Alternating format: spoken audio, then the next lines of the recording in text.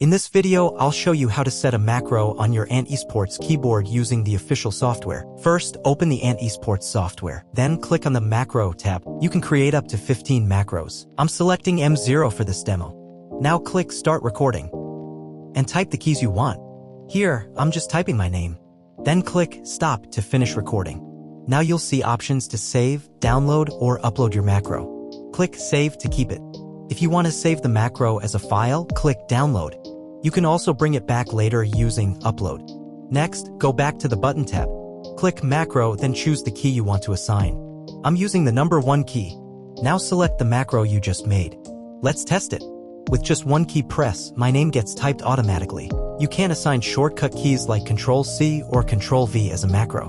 But don't worry, some shortcuts are already built into the software. You can assign them directly to a key the same way. And that's it.